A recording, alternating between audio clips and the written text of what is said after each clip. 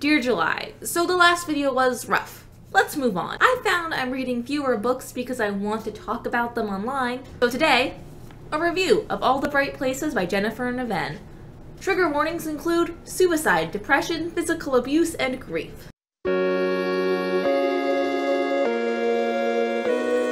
All the Bright Places was introduced to me as the book to read if you like The Fault in Our Stars by John Green or Fangirl by Rainbow Rowell, both of which have become benchmarks for contemporary young adult fiction.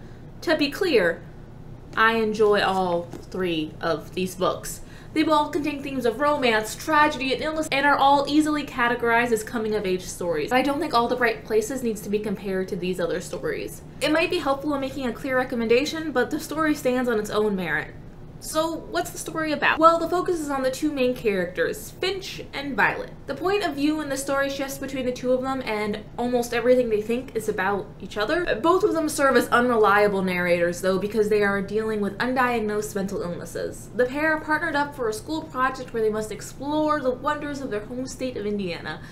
The two of them decide to find every interesting, unique, and obscure attraction in the state. On these adventures, these wanderings, the pair grow closer and eventually begin a romantic relationship with one another. The romance aspect of All the Bright Places is written amazingly well.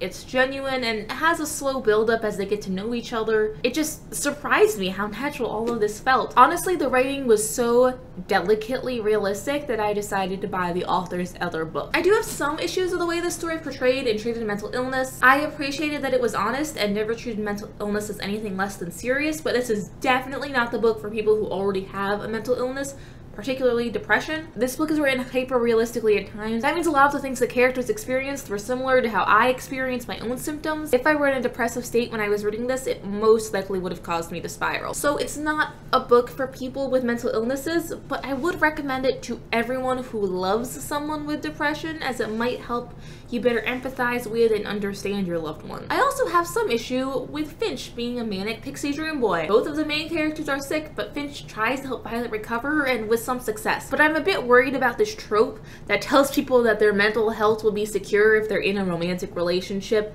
because that is very much so not the case. Romantic relationships are not a good or lasting cure for your brain not operating in a healthy way. I think Niven tried to show this, but I don't know if I would have understood that if I had read this book a few years ago. Both of the main characters also do have access to the help they need, one with far more support than the other, which can show intersections between mental health and masculinity, as well as mental health and trauma, because even though Violet has more support, it is because she suffered a tragedy that everyone knows about, and it seems people's patience with her recovery is dwindling. Neither of the characters take advantage of or seek out the resources designed to help them in this story, even though they need it. This serves as a cautionary tale because of that, and I would heavily encourage everyone to seek a professional medical help for their mental health and to treat their brains as an organ that does need medical help and checkups to ensure that it operates in a beneficial and healthy way.